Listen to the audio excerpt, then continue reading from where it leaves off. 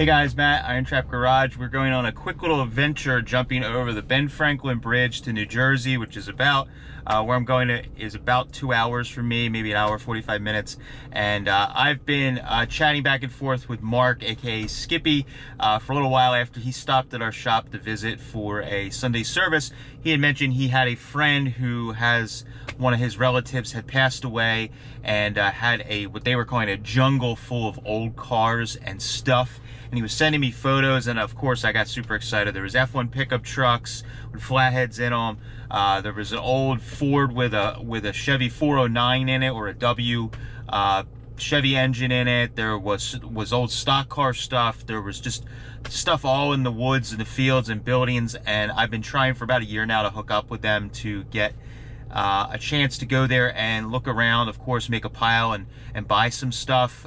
He had been sending me some of the cars they've been pulling out, and there wasn't anything that really excited me, but I know that there's some good parts there. My spidey senses are tingling, so I know there's going to be some neat stuff. So finally, he helped me organize with the family that I could come by, do a little bit of picking, document the adventure as we always do, and show you guys what we find in this little jungle of old parts in New Jersey. So let's hop in the truck and let's get going.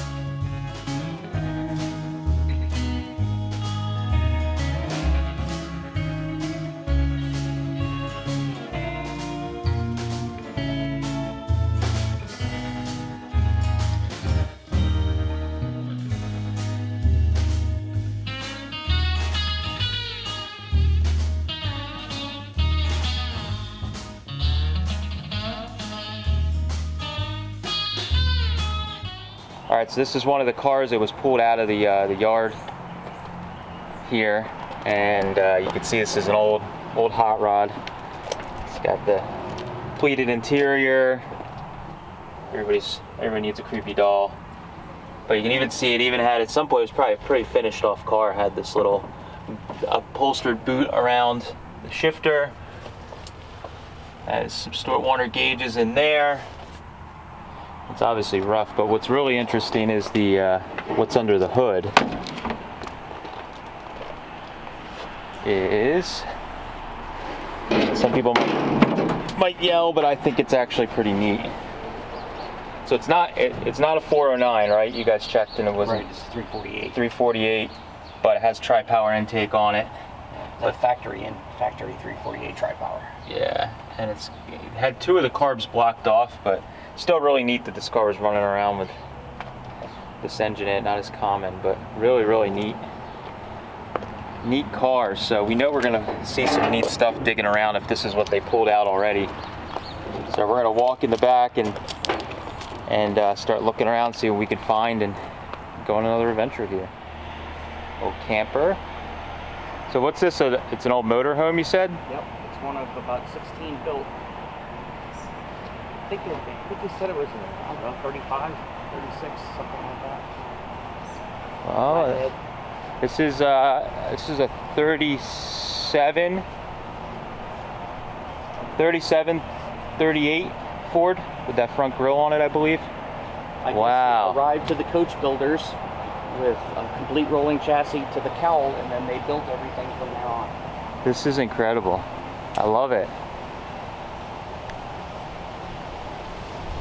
Oh, this would just be so awesome, but it's seen better days. Oh my God. That's the heater over there. It fell out. Oh, the heater that was in it? Oh my God. Let's see, there's a sink, cabinets. That's still got the dashboard in it and all that. The cowl stuff is all still there. But look at this. This is crazy.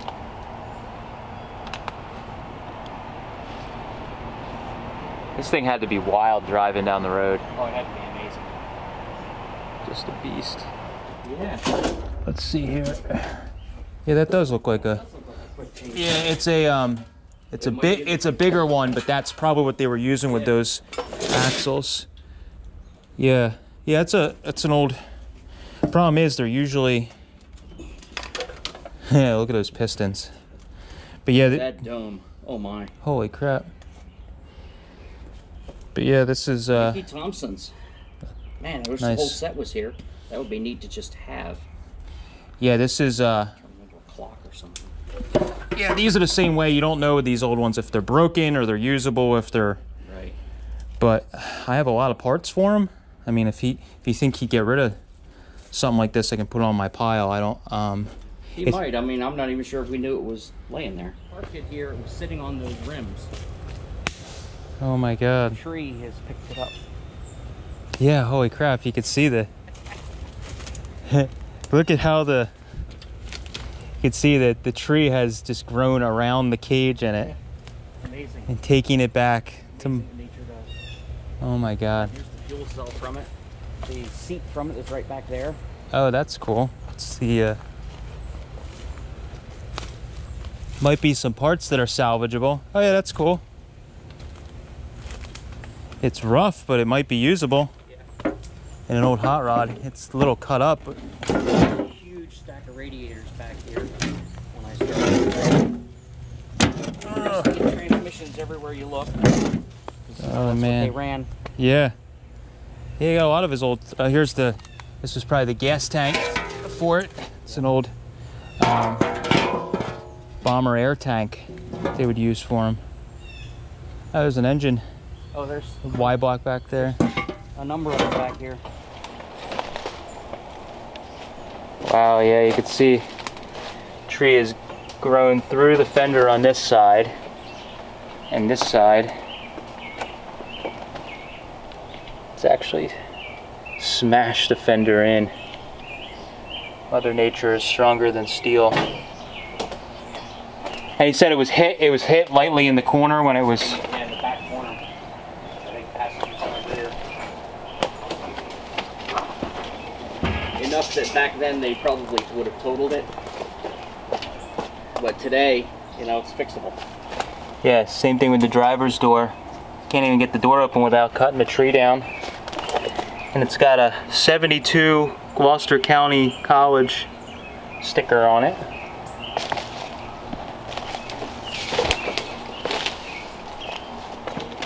Oh yeah, there it is. Got hit in the passenger rear corner. Took it off the road. So what year again? 70s or 80s? 60s of the car for the accident. That when the car was parked in part here. 41 years, so. Oh wow. Was that 79? Yeah. We'll just take a look at what's. How many cars are back here? 2, 3 of them? 4. I don't know if you can get to them through there or not. Oh wow.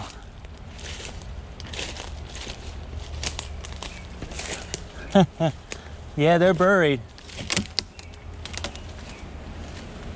Holy crap.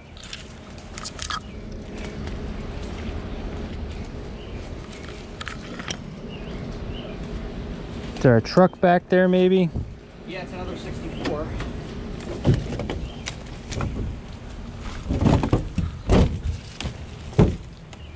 Ugh.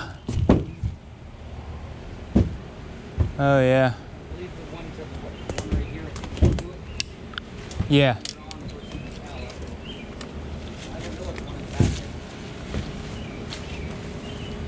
Another Buick.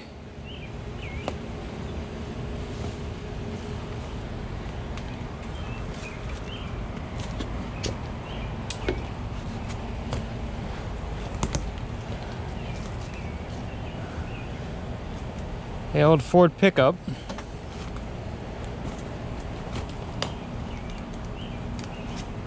Wow.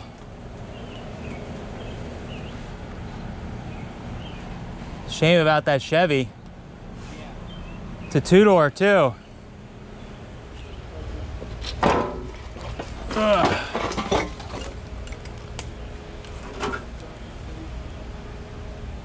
Engine's just going back to Mother Earth.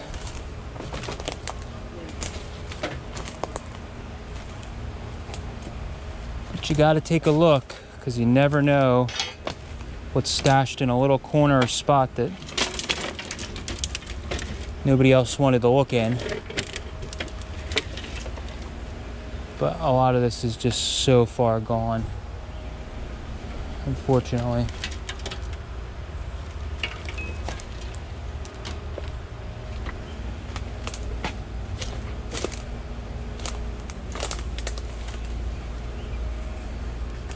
A lot of this stuff out here is kind of too far gone or nothing good, so we're gonna start checking in some of these truck bodies and see what we find. And which way does this open? Go that way. I'm on the wrong side.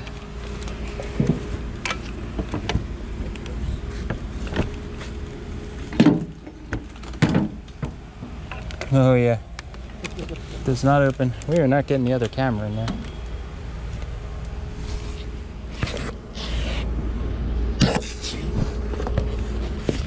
There's a lot of stuff in here. Ugh. Oh, there's all kinds of stuff in here. My gosh. We're gonna need to turn the oh, I like this. 47 to 52 flathead parts. All right. Speaking my language. Unfortunately, I didn't bring a flashlight with me, like a dummy.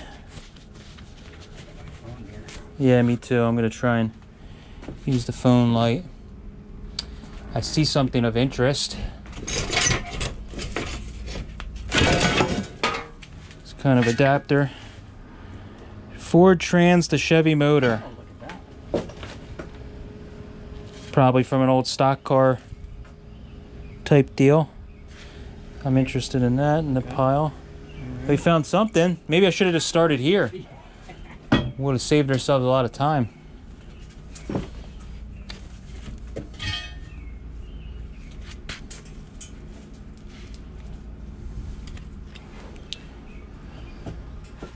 I don't know if there's anything. I can't. We'll probably have to get out in the daylight. There's an old Superior wheel.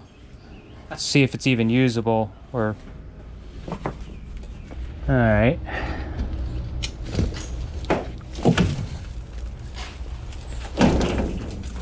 A little toolbox in here. This used to be. Drop you down a little bit. You guys can see what we're looking at. So,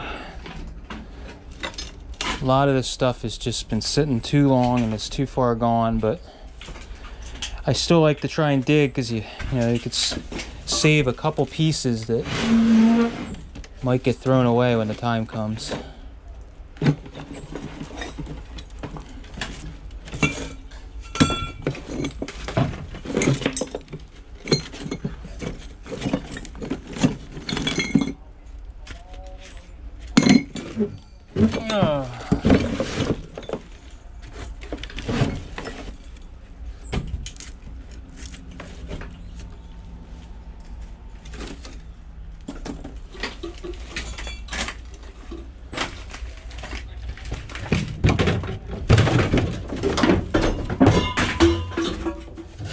Whoopsies.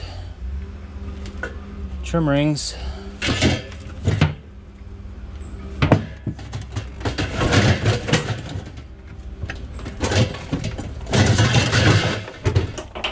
don't know what the heck that is.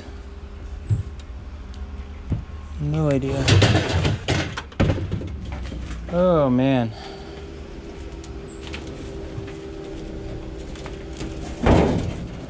Striking out.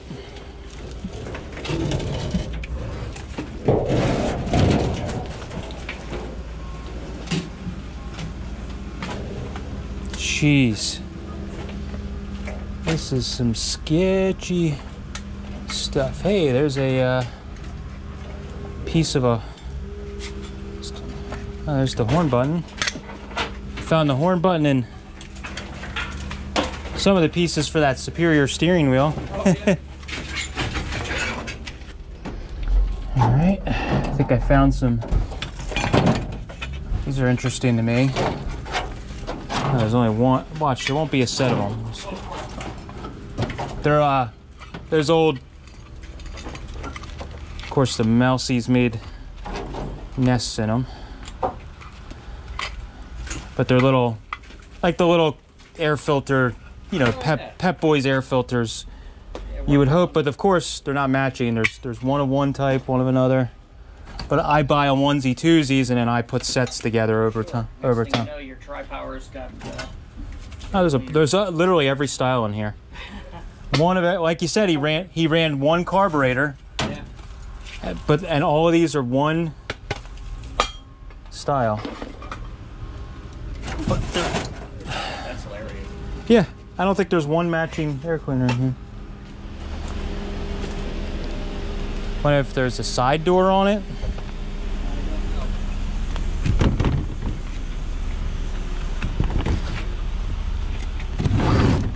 Wow. That means there's not gonna be anything good in it because it was too. Holy Nikes. Filled to the brim. Old furniture. Paintings.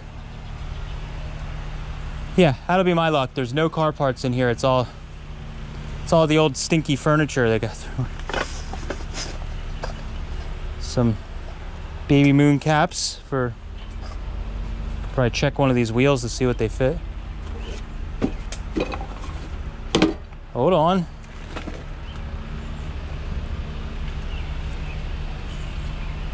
Rochester. I have no interest, but it might be for that car.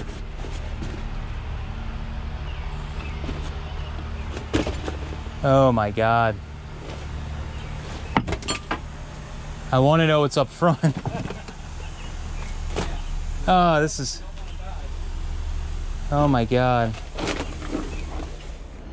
As I'm about to call it quits in this area, I find some car parts. Some porta walls right here in the front. Some kind of Schaefer flywheel.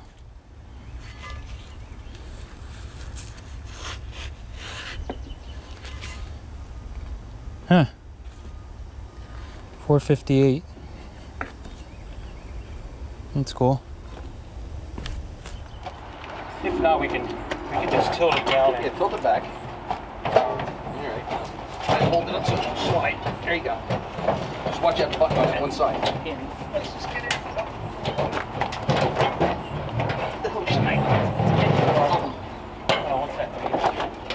Yeah, maybe that's right. Maybe. Oh, but now it's easier. Here, more here. That's it. It's caught on that little pin, I think. All right, let's. You can put that shirt on. Take it in a minute.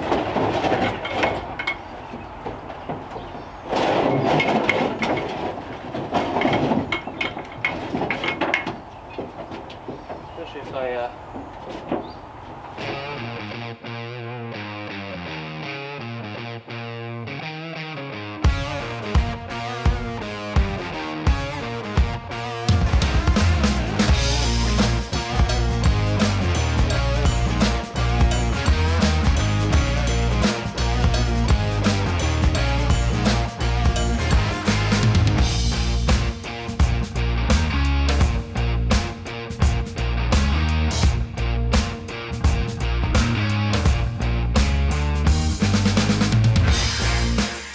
Alright, so got pretty much everything offloaded. Don't pay attention to that stuff. That's still from the Washington, Oregon trip. But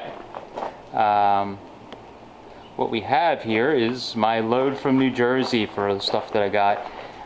Gonna go through this stuff just really quickly and show you guys what we got and my thought process behind why I picked some of this stuff.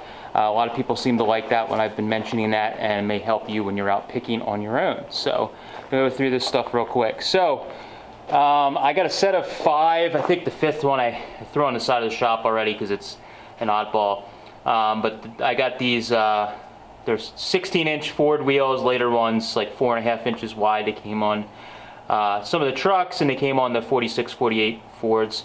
Those are kind of what I call bread and butter. I get them anytime I can find them. And then I got this single one here that has an old tire on it. I pick those up all the time. It's always nice to have a set if they have kind of matching crappy paint, because it looks great on an old hot rod that's got also crappy paint. So got those. The family actually gave me this old Eastwood fall of '89 little digest size catalog with a purple 32 on it, which is pretty cool. So that's kind of neat. Put that on the shelf somewhere. So I got one of these Wyand air cleaners. Everybody talks about starting on fire with the foam inside of them. It was just something I grabbed just because it's, you know, one of those cheap items. Sometimes I just grab stuff that's affordable, not always trying to hit a home run, but if in the end it works out and somebody can get it. So this here is a Ford accessory spotlight with the mirror in the back. Let's see here. So if you guys are trying to learn about this stuff and trying to, you know, buy and sell and afford your hobby like I do, one thing to look and a little tip is anytime you see a spotlight type deal and it has a mirror in the backside, that's usually pretty good. Depends on how good it depends on what it is for how good it will be. So this one isn't as good as some other ones, but it's a Ford accessory one. They made Ford and Chevy. I didn't know it was a Ford accessory one until I got it home and actually looked at the part number. They made Chevy ones, which are quite a bit more valuable, but the part number on the bottom here actually tells you that. And I actually just kind of familiarized myself a little better. I just had a hunch. But it's a model H1, but then there's like an F, I think it's FM afterwards for Ford Motor Company.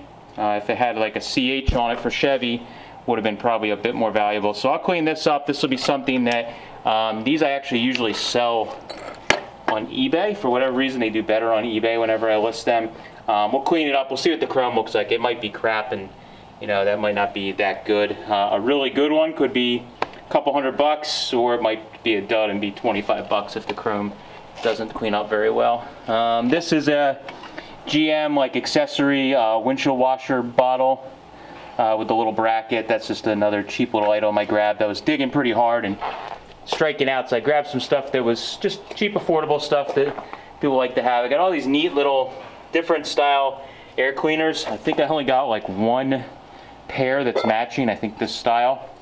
So I'm going to keep the matching pair for myself, and then I'm going to see if I have any that match these in my stacks of them. If I do, maybe I'll put a set together and sell them. If not, I'll probably just sell the individuals, because I know a lot of guys collect these, and they look great on a old crusty hot rod. If you got these old air cleaner covers on them, they look pretty neat. Buick drums, that was something that Mark was telling me that his friend who owned all this stuff used to race like sprint cars and different dirt cars, and he had a bunch of these Finn Buick drums laying around that they used to use. Unfortunately, a lot of them were not stored very well. Like you can see, these two have mud on them, and these ones fared okay, but some of the other ones got water in them. They were stored upside down and they actually froze and cracked. Some of them had the fins all broken off because they weren't stored nicely, but I got two sets of these. Even though Speedway remakes a kit or sells a kit that's pretty affordable, a lot of guys still like the old school original Buick drums, especially if you're building a car that has some age to it. These already have the age to it. So with these, you can drill all the rivets out and press them out and push the hub out, and then you can re-drill them and fit a 46 to 48 Ford front hub in these, and you can run Buick drums on the front of your early Ford. And guys have been doing it for a very long time, and these are always desirable, although they do not bring the type of money they used to back in a number of years ago. This, I was digging, I found a bunch of old beer stuff that you guys might have seen earlier in the video. I pulled a bunch of it out, and Mike kind of told me that it was not really worth anything, so I left it behind for the family to resell. It just wasn't something Mike collected, but I grabbed this for myself that says, "We do not serve minors." I thought it was kind of funny. It says, "We open and close." So I'm going to find somewhere to hang this in the shop. It's just kind of funny. I like to keep some kind of keepsake a lot of times from almost every pick I do, so kind of fun. Got an oil temperature gauge. It's an old store Warner one. Unfortunately, the capillary tube's broken off, but oil temperature is a little harder to find. You don't see them nearly as often, so I'm going to hold on to that in case I need to put a set together. Got Oldsmobile visor mirror, vanity mirror that clips onto the visor. It says Oldsmobile on it. That's kind of cool. Again, not worth a ton, but it's a good stuff to resell for cheap. I got a couple of these Superior steering wheels. You can tell they're the earlier ones that have the little guy flying off the steering wheel, which is kind of cool. And those, again, not worth a ton of money, but they're fun little stuff that people like to buy. And we got a Schleifer aluminum flywheel. I'm not quite sure what it fits, but it has an insert in it. So those ones are a little better. It's not an all steel one, or all aluminum rather. Excuse me. And let's see, we got a Speed Gems. We don't think it was ever used, but this is, and it even has the pilot bushing adapter there. That's a small block Chevy to early Ford transmission adapter. So that's always, again, like I like to call it, bread and butter stuff. And this is a Holobrand 301 quick change that looks a little crusty because it was stored poorly in the back of a pickup truck, I think they said. But it does turn over by hand. It's a Torrance, so it's not a super early one, but it's also not real late.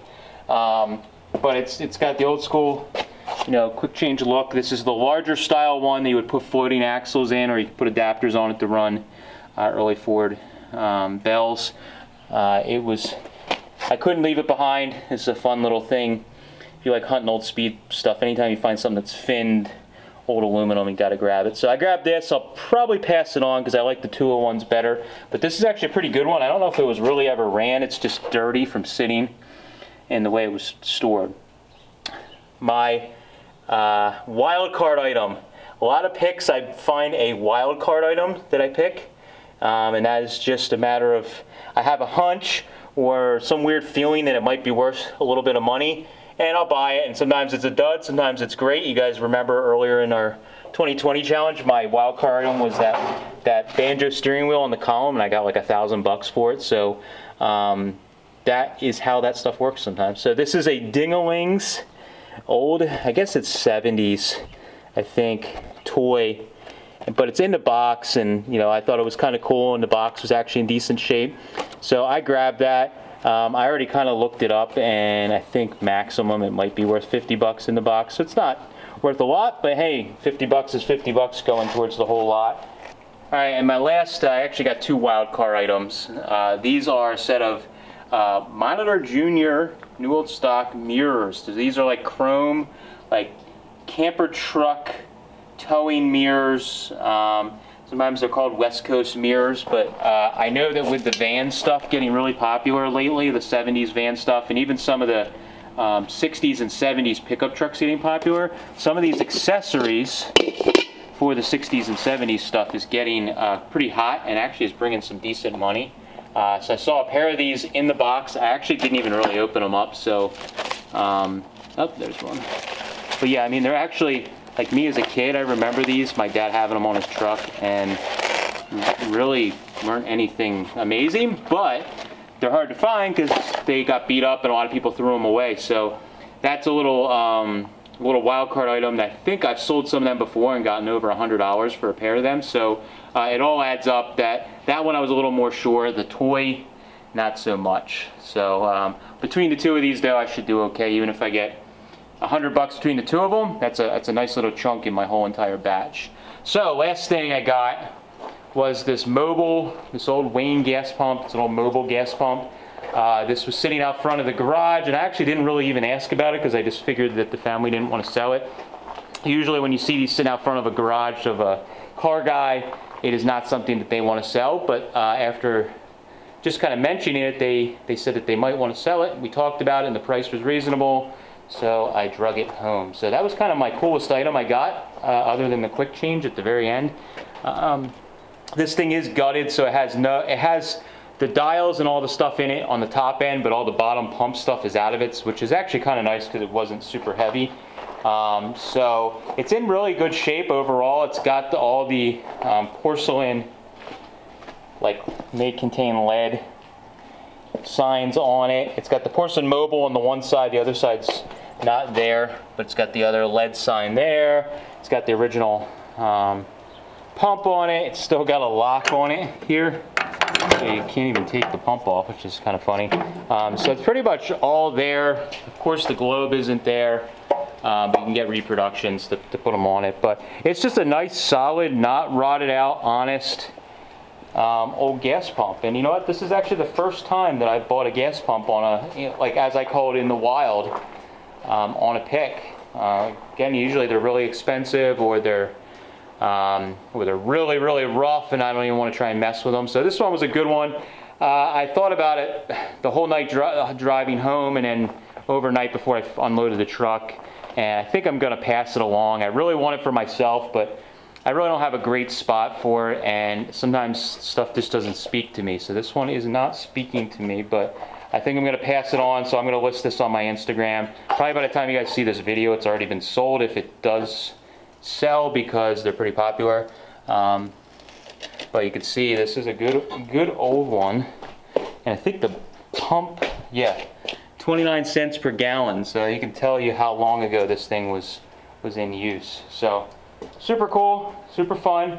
I want to thank Mark for giving me spin this around. I want to thank Mark for giving me the chance to pick there and hooking me up with his friends who are the relatives of the stuff that we were digging in. That was really fun, really cool. If you guys saw some of those old cars in the that back woods area that maybe you would have interest in, you could send us a message or an email, and I can try and hook you up with the family if you are serious. These cars are very rough. They will not be very expensive, but they are very rough. Do not waste my time or their time. So you need to be prepared to pull the stuff out and carry it home for yourself. So you need to do some labor. So please respect the family, and if you are interested in the car, make sure you're pretty serious. So if you send us an email and it seems like you're serious, we will pass you on to the family, let you guys do your deal. I don't want anything out of it. I just want to see this stuff get saved. I can't save everything. I can just skim some stuff off the top that I can keep for myself and sell along to other people. If you guys are interested in some of the parts that we're listing, again, a lot of this stuff has probably already been sold by the time you've seen this video. So make sure you join Instagram if you haven't, and look up IronTrap Finds, all one word. That is our sales page, and that's where I'm listing a lot of this stuff from the adventures that you're seeing us find. This is a place that you can get the stuff really fast, right after I get it. So a lot of times the stuff that people are buying, they already have it in their hands and hung on their wall, and then they see the video where we dig and find it. So it's really fun, and it's a way that I could pass the stuff along and save me the insane fees that eBay charges every month. So thank you guys for watching. Appreciate it. Let me know what you thought of our most recent pick. Thanks, guys. Catch you later.